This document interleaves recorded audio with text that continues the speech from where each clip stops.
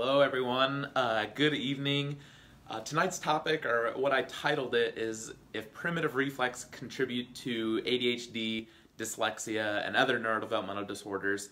And what I mean by that is things like OCD and Tourette's. We mentioned dyslexia, learning disorders, even things like reading comprehension. If primitive reflexes contribute to that, why do we have them in the first place? So if you're familiar with any of my content, I talk so much about primitive reflexes. And just to back up, if you guys are new to this, what a primitive reflex is it's an infantile reflex. It's something that you are born with, and for about the first 4 to 6 months of age, it's there to help develop the brain. Hello, Brittany. Thank you for jumping on. So the primitive reflex is there to help develop the brain for those first 4 to 6 months. So the first 4 to 6 months, we only have about 25% of our brain developed. So it's kind of underdeveloped, and we need these reflexes to be able to give the brain some feedback so that it can actually grow and develop the way that it should. So these primitive reflexes are super important to have, and survival would be very hard to achieve without them. So it is a good thing that we have them, but only for that window of about 4 to 6 months. After that, you should get rid of them. I always say they're kind of like training wheels.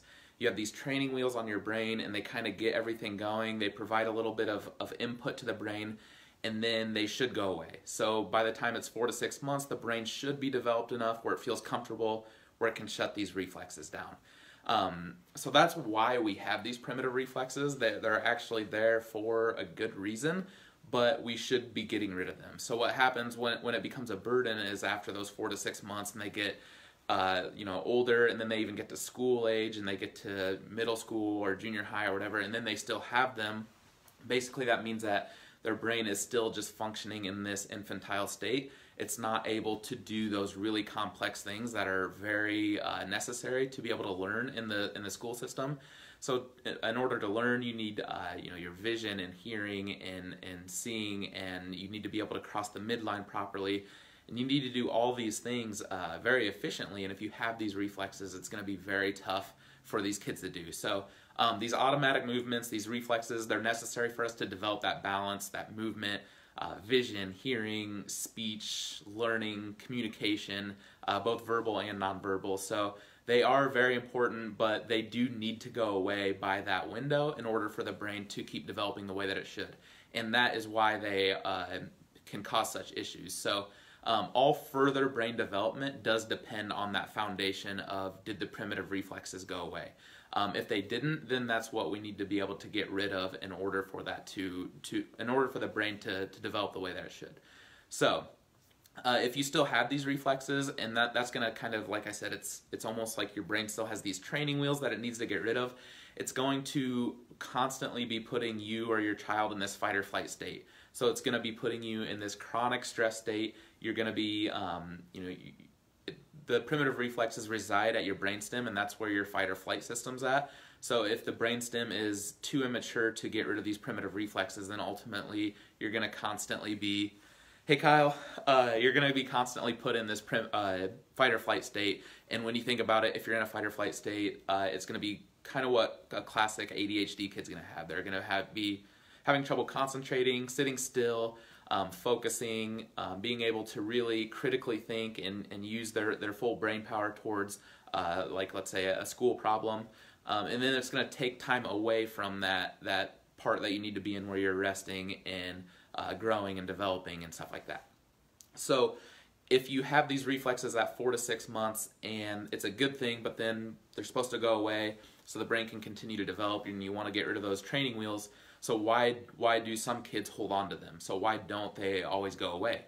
And the reason for that is, I think it's more prevalent now in this current generation than any other generation before, and it's probably because the world's more different now than it ever has been before.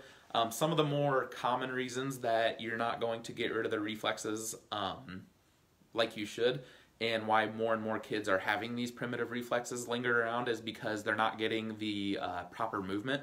So when you think of like an infant, they're supposed to go through these different movements. And if they're sitting and, I mean, kids are more stagnant now than they ever have been. Even babies are sitting and watching TV. They're not getting enough tummy time. You know, they're not spending the time to do the proper milestones of rolling over and sitting up and creeping and then finally getting to a crawl and then standing up. They're kind of just, you know, mashing these together, and they're not going through the proper stages.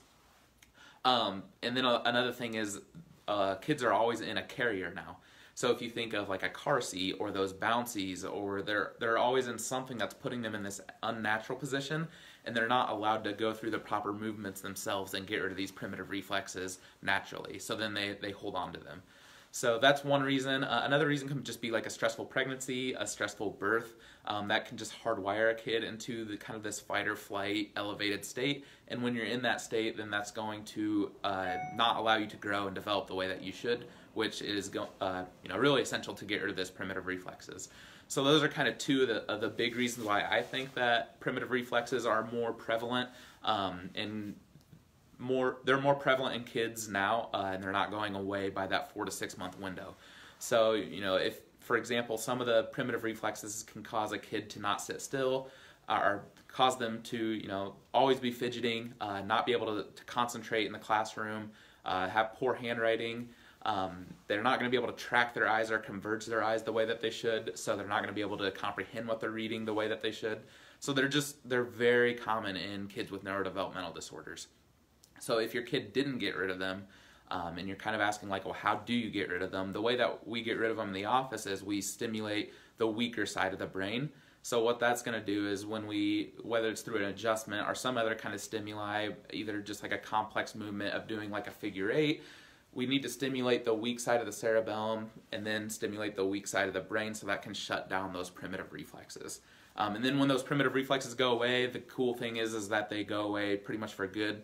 The only thing that might bring them back is like a really big trauma to the head, or like a concussion or something like that can bring them back. But for the most part, they go away forever. And then when you get rid of these training wheels, then it allows that brain to keep growing and developing the way that it should. And that's always, you know, the first step in our office is, if we have a kid with ADHD or another neurodevelopmental disorder, we want to get rid of those reflexes so that their brain's able to grow and develop the way that it should, and we can kind of take those training wheels off of the brain, if you will.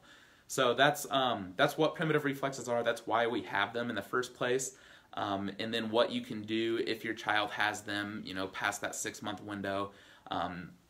I actually had them until 26 when I realized what they were and how to get rid of them. So you can be any age and still have these, and it's just a great idea to get rid of them so that your brain can do the most complex stuff that it can. So that's what I have for you today.